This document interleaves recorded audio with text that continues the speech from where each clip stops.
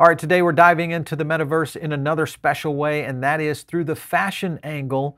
Take a look at a deep dive on the Metaverse Fashion Week, some of the projects involved in this, and really kind of dive in deep. I love to see this, especially in the metaverse today. My name is Paul Barron. Welcome back to Metaverse Insider. Today joining me is Stephen Leaton, who is the head of experiences and environments over at Boson Protocol.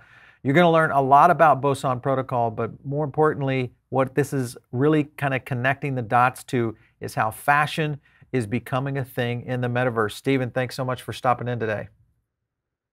Thank you for having me. A real pleasure to be here.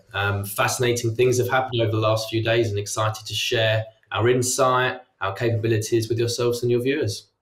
Excellent. Stephen, first let's learn a little bit about Boson Protocol. Tell us a little bit about what you guys are up to, overall project, obviously the connection to Metaverse Fashion Week. Kind of give us the 101. Sure. So my name is Stephen Leaton. I'm head of experiences and environments here at Boson Protocol.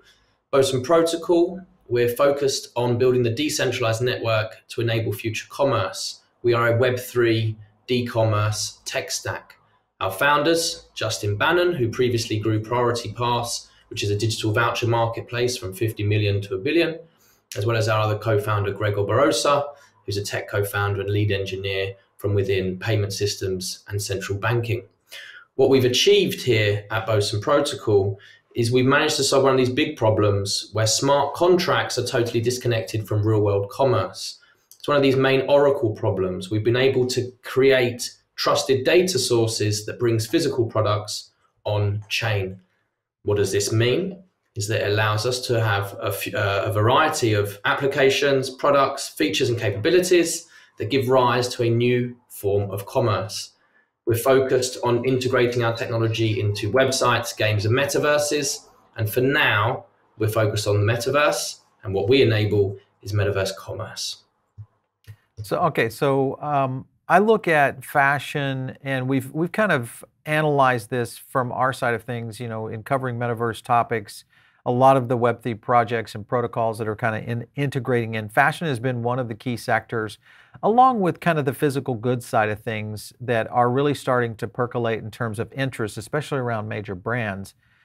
When you guys put together the element here that kind of involves Metaverse Fashion Week, talk to me about some of the key things that you were trying to achieve with this overall project.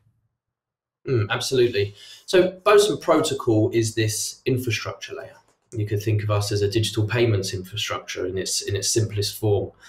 This infrastructure allows anybody to sell physical goods as NFTs from within the metaverse.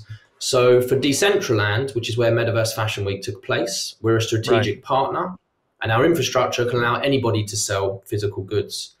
What we've also built is Portal. Now, Portal is our fully customizable brand environment for Metaverse experience and Metaverse commerce. What we built for Fashion Week was the Fashion District, and we welcomed a whole host of brands, whether it was your globally recognized brands like Tommy Hilfiger or your leading NFT projects such as Deadfellas and Fangang. We built out this Fashion District, and you can think of it as a retail environment, a virtual retail environment.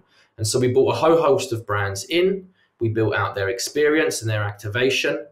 This is what Portal is. Portal, the fully customizable brand environment for Metaverse experience and commerce. It uses the infrastructure layer of Boson Protocol to enable the sale of physical goods from within there. So our involvement here was two parts. One was as a infrastructure layer. The other was as an environment itself. We built out one of the main stages for Fashion Week, and we were very excited to see this wave of mass adoption of various projects coming in to utilize and explore what the metaverse can mean for brands. I liked, you know, we're showing some things on screen here, obviously with how Portal is utilized. And one, the integration is fairly elegant. It looks like major brands would want to be a part of this. I think in when we will see the future of commerce, especially around metaverse. And I guess the hybrid approach here of fashion being kind of one of the first things to do that. Do you feel that this has the potential to accelerate in the fashion industry faster, or do you think there will be some other e-commerce or industries that may really start to take advantage of these kinds of tools and overall programs?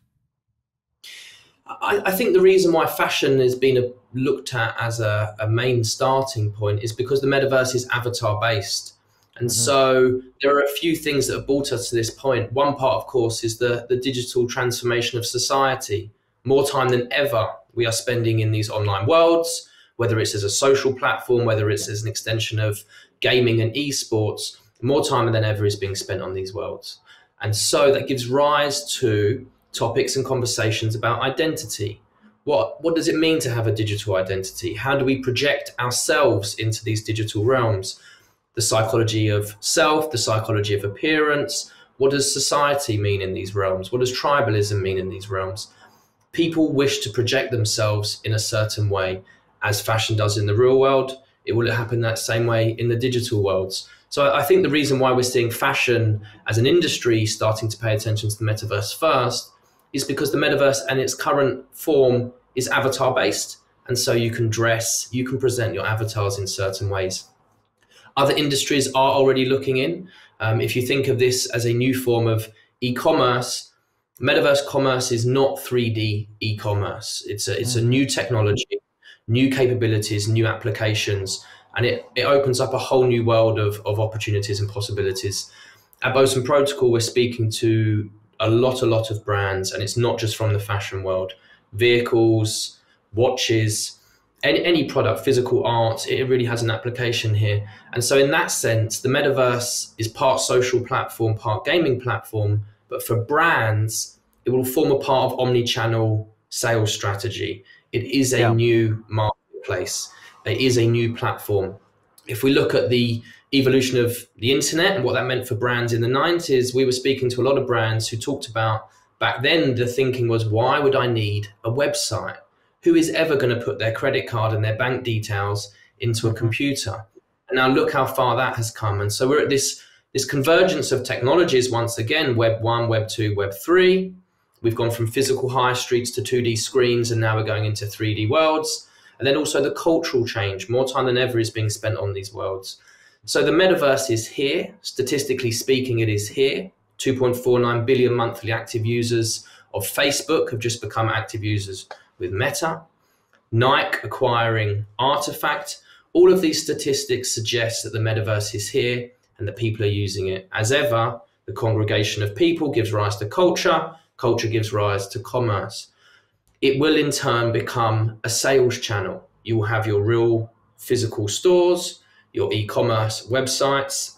We are seeing this wave of mass adoption where brands now want their metaverse channel as well. Omni-channel strategy, omni-channel marketing strategy. Yeah, I think the omni approach toward, I think commerce in general, but also the branding aspect of it, because that is one of the major things I think that many people look to what's happening in the metaverse right now. You know, it's the early adopters, so it's usually more affluent consumers. There are people obviously that are fairly well versed in what's happening in Web3 and blockchain and kind of the overall evolution of crypto. So I think that in itself presents itself, much like the early days of the internet, it had a lot of similarities to what was happening there. When you look at the size and scope though, for instance, just as an example, like for Metaverse Fashion Week on the runway shows, what was the example of, can you share with us any numbers on how many people attended or how many avatars attended? What was the overall expanse of the project in terms of volume? Yeah, Decentraland had multiple contributors to this event, and there were a few of our key partners involved as well. The statistics of which seem to be ever growing. I remember the early days of Decentraland, and you would arrive in the Genesis Plaza, which is the entry point for anybody who drops in. Minimal use, and we've seen it ramp up over the coming months. When we originally had these conversations with brands, it was about 300,000 monthly users. We've seen that progress to 500,000 monthly users. For Boson Portal, our environment in Decentraland, we saw just shy of 50,000 unique visitors. Now that is a huge number for what is such an early stage of this platform. Overall numbers for Decentraland, I believe we're still waiting for that feedback. But for Boson Portal itself, just shy of 50,000 is a really high number. And yeah, it was a fantastic 4 days. As a proof point of what is to come, this is the early evolution of decentralized commerce. And as you'll see in the coming weeks and months, there's a lot more capabilities and functions coming out of the V2 of our protocol that gives rise to a whole new wave of opportunities for brands, consumers, and audiences alike. Yeah, the convergence of NFT, digital wear, especially on the fashion side, Artifact has really kind of, I think, pioneered some of this. Also, we've seen a handful of other companies and projects that are starting to move in this direction in terms of NFT aspects of how this can work in the fashion industry. And we'll see it in other industries as well. This is just the beginning, I'm sure.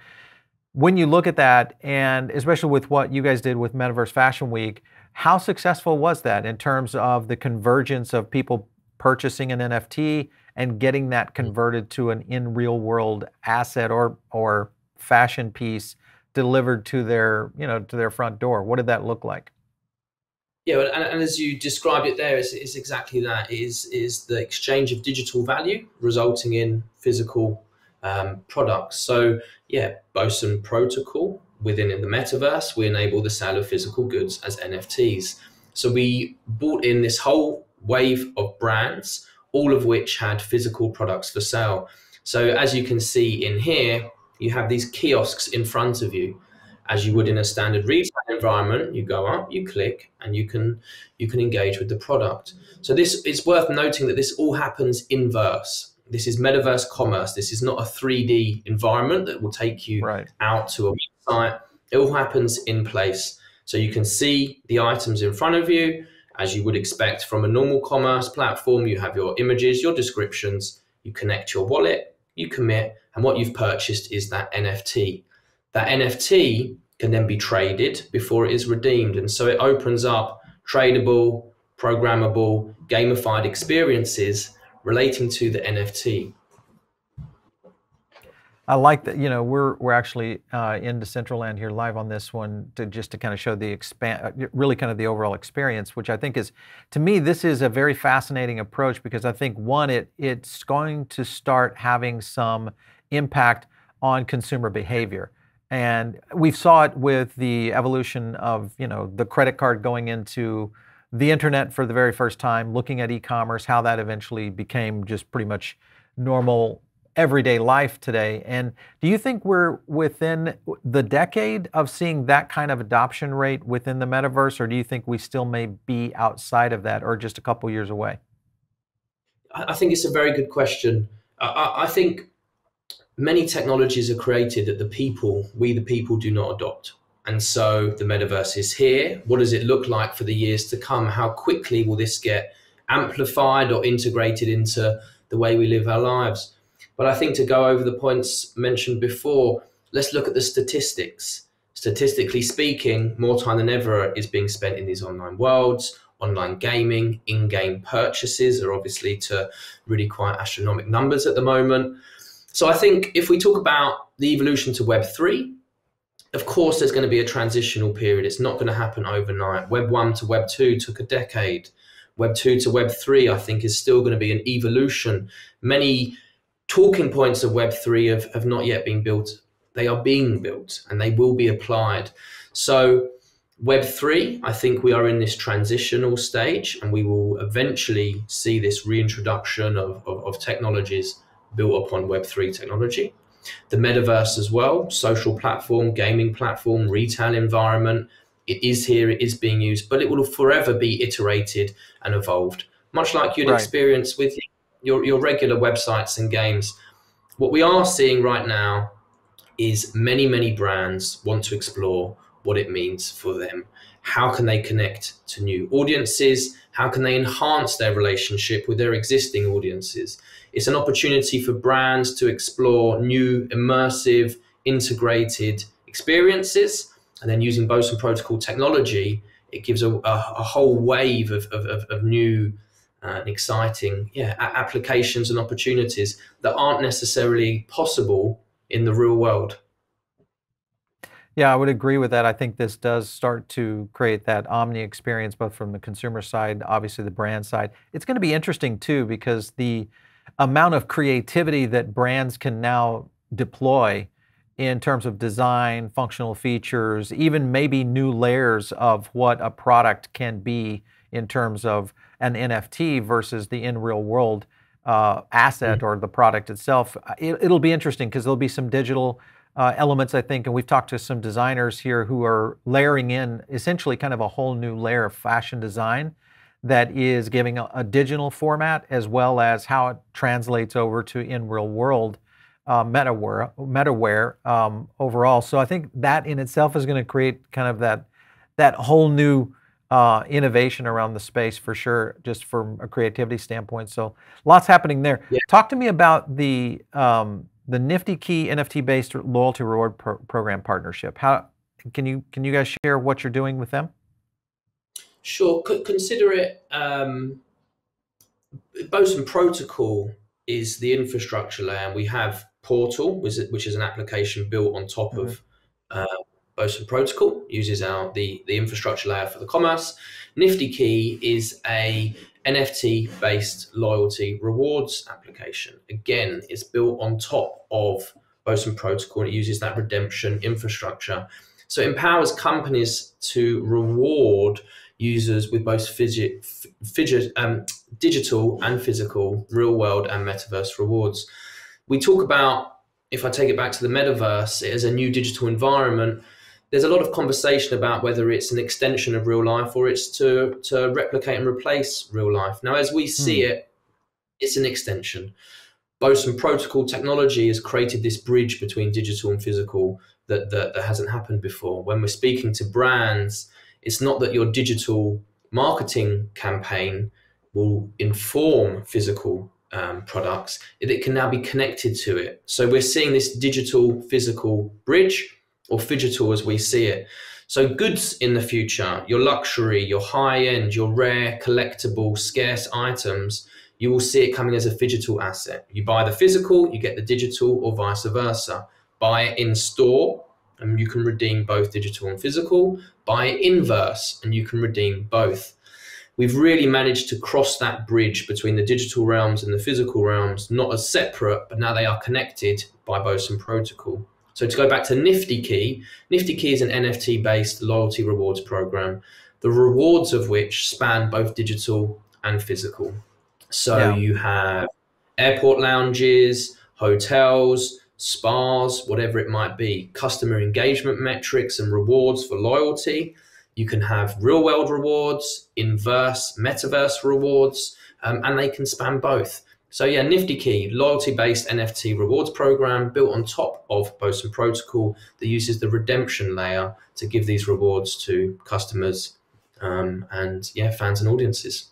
I think that's going to be loyalty today is one of the key elements in any successful commerce and even in-store environment success programs is how well those loyalty programs are run. So I think applying that into metaverse applications and then also digital applications for a brand, especially in Web3, is going to be very fascinating. It'd be interesting to see, because I can imagine all the brands and how they're thinking of really kind of changing what loyalty is in terms of achievement layers. If you just think about the gamification of what's happened already in blockchain gaming, there's going to be some fun stuff, I think, from a loyalty aspect that will really kind of break some of the boundaries that are out there for sure. Yeah. All right, so when you look at the landscape and you think metaverse, all right, we've done something with Metaverse Fashion Week, we've explored this model, Boson being the layer in which a lot of this could be integrated. What would be some of the other metaverse environments that you guys would look at partnering with or potentially in your roadmap that you can share? So what we would like to achieve with Boson Protocol are the working relationship with brands in multiple platforms, as you say. So the metaverse is not one space. You know, think of it as social media. There's social media platforms. There's the metaverse, and there's these different platforms. Interoperability is something that we're focused on. We're one of the founding members of the Open Metaverse DAO. We want these cross-platform opportunities to exist. We're currently in Decentraland, and we were the largest purchase of land back in the day, and that is where we've built on for Portal. We have a number of key partnerships with a lot of the other platforms, and yeah, we're ready to start launching and expanding out into them. So our roadmap takes us to other platforms, and we're also working with a whole host of brands as they build out their metaverse strategy. We are their chosen partner that can bring their ideas to light. I would love to share some more insight as to what's coming, but I think what I'll have to say is just subscribe to our channels, keep an eye out, because there's a whole world of announcements to come. It's important to mention that as we are talking about decentralization and Web3, that we're talking about self-sovereignty in digital environments. We're talking about, civilian empowerment and stuff like this. So we're focused on working with your recognizable global marquee brands, as well as your independent creators, smaller projects, because we want to create a fair and equitable environment for all. So we're currently working at top projects, new projects, infant projects, and we're working with them on their roadmap so that as we go to different platforms and environments, they too can come on that journey, and we're doing them together. I will just have to say, keep an eye out for the social media. The announcements are coming soon. And you will see the types of brands that we're working with. But yeah, a very exciting position to be in, this change in brand consumer behavior. What do these digital environments mean? And what do these new digital technologies mean? Boson Protocol is really in some fascinating conversations, looking at the application of our technology to what it means for brands, real world treasure hunts, digital environments, physical environments, the merging of both.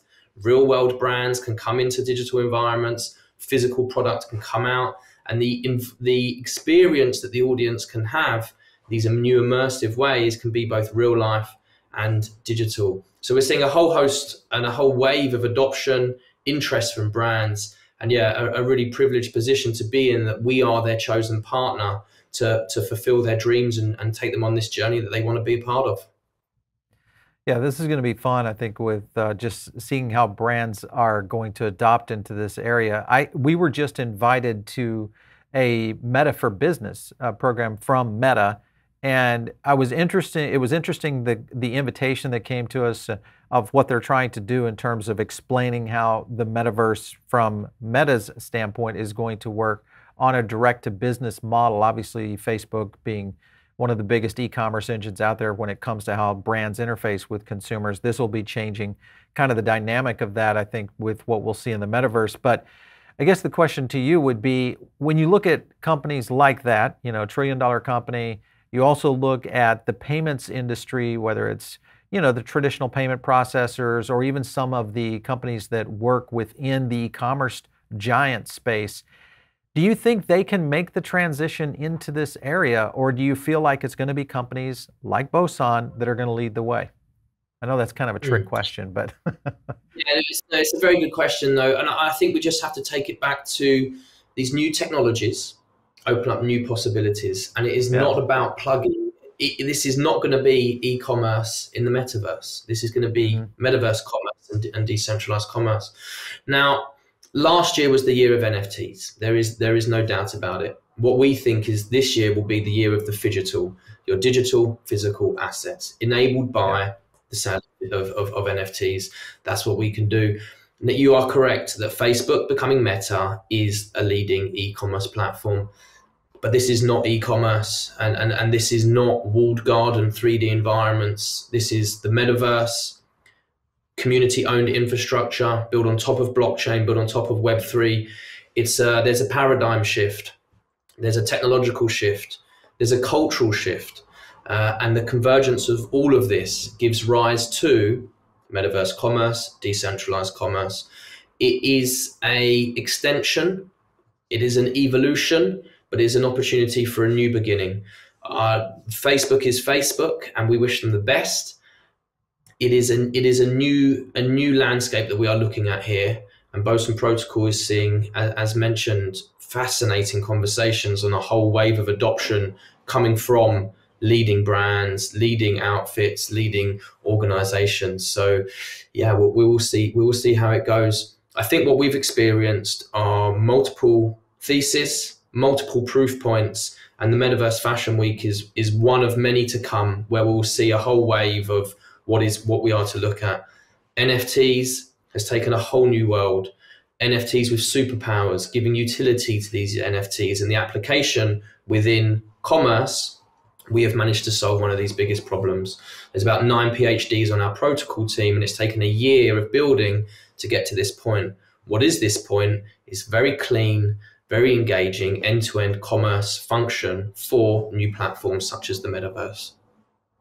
Yeah, I think this is a new set of both expectations from the technology evolution of what we'll see in Web3 and blockchain as it develops out to where companies are going to be looking for new, not only new players, but really new ideas of how to adopt into this. Because I think you're right, using old methodologies in this new world of what we're seeing within Metaverse, I'm just not sure. Just like it was in the day that the internet was born, I was there, I had a chance to be with some of the biggest tech companies in Silicon Valley, and it was a different world. It was these startup companies that were essentially repainting the future of digital, and it wasn't the old guard that was bringing it in. It was a lot of the new startups that really kind of identified and also accelerated the space. So I do see that happening again here with what we're seeing with Web3 and definitely on the convergence of Web2.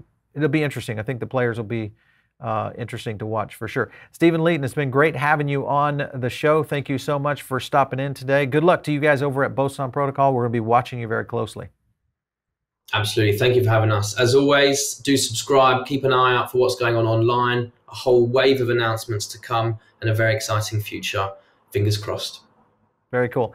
All right, you guys are tuned in over on the podcast right now. Make sure and jump in here to the YouTube channel. This is the place where you're going to catch all this stuff. And it's also the place where you can join our Diamond Circle. You get in on many of our other shows, TechPath Crypto, and then obviously this show, Metaverse Insider. You can, of course, reach me, and it's out on Twitter. It's just @Paul Barron. We'll catch you next time right here on Metaverse Insider.